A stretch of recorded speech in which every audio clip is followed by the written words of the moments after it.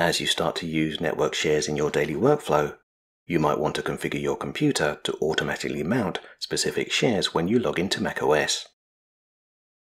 To demonstrate, we're going to have our computer auto-mount one of the network shares that we currently have mounted. If we open System Settings, and from the sidebar we select General. From within General, if we locate and choose Login Items, by dragging a map drive into the Open at Login field, as long as the computer is connected to our home network, that map drive will automatically open when we log into our computer. Let's log out of our account and log back in again. As you can see, when we log back into macOS, macOS automatically mounts our network share so that it is ready for us to use. While using this method for mounting network shares does work, macOS will open a Finder window for each network share that we have configured to auto-mount when we sign into macOS. So to get around this issue, we're going to need to create a script that mounts our network shares and have that script run when we sign into our computer. If from within macOS we open Launchpad and then locate and select Other, inside of the Other folder we will find an application called Script Editor. If we load this application, we will be presented with a blank page where we can create our script. While AppleScript is designed to be a programming language that is easy to understand and learn, to avoid mistakes we're going to paste the code that we need to use into Script Editor. You will find a copy of this code on our website, which we've linked to in the description for this video. In order for the script to work, we now need to make two changes. First is in between the quote marks after mount volume. This needs to be changed to SMB : / the IP address of your NAS / the name of the network share that you wish to mount. If you want macOS to automatically mount additional network shares, you will now need to copy and paste this line of code, then edit the name of the network share to include your other shares. Next, as our script will send a notification stating that our network shares have been successfully mounted, we need to edit the notification message.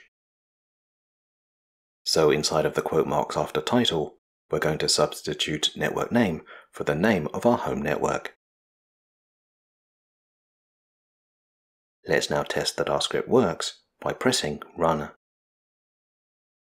As you can see, Script Editor tidies our script to make it easier to read, and along with a notification, we have 3 network shares appear as icons on our desktop. Let's save our script by selecting File and Save. We now need to turn our script into an application so that it can be set to auto-run when we sign into our computer. Once again, if we select File, but this time choose Export, if we change the file format from Script to Application, and make sure that code sign is set to Sign to Run Locally, when we select Save, a small application that can be run independently of Script Editor is created. We can now close Script Editor and dismount from the network shares that we currently have open.